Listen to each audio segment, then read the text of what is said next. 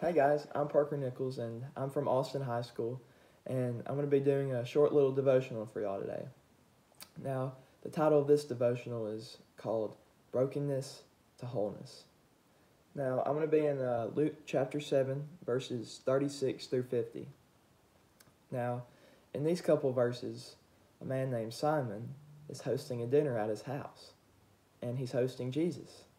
Now, back then, when a person hosted a dinner at his house, they had a set of rules they were supposed to follow, such as when the visitor arrived, you were supposed to kiss the person's hand as an act of welcomeness, or you were supposed to wash the person's feet, and you were also supposed to anoint the person's head with oil. Now, Simon, he didn't do any of this when Jesus arrived. He didn't welcome Jesus with a kiss on his hand. He didn't wash Jesus' feet. He didn't even go get water for Jesus to wash his own feet. And he also didn't anoint Jesus' head with oil. Now, Simon, he's a wealthy man, and that made him comfortable. And he was also high in power, which made him respected and feared by people. Basically, Simon, he was an arrogant man. Now, during this dinner, a woman arrived, and the Bible says that this woman was a woman who lived a sinful life, or in other words, she was a prostitute. Now, when the woman entered the room, she goes straight to Jesus. Now, keep in mind that there's other people in this room, but when she got to Jesus, she fell down on her knees, and she started to weep.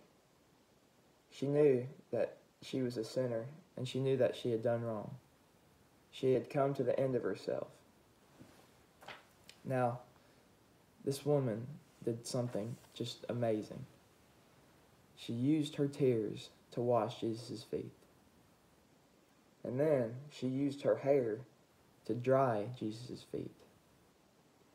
And then she started to kiss Jesus' feet. And then she poured some of her perfume on Jesus' feet. Everything Simon did, or didn't do, this woman did. Now, when this happened, Simon saw all of it. And the Bible says that Simon said, if this man were a prophet, talking about Jesus, he would know who is touching him and what kind of woman she is, that she is a sinner. Now, Jesus didn't see the person that this woman was or what she had done, but Jesus saw the person that this woman was going to be. Now, if I'm just talking to one person in this devotional, then that's okay. But I just want to say that you can never be too broken to go to Jesus. Always remember that brokenness is the way to wholeness. Love you guys.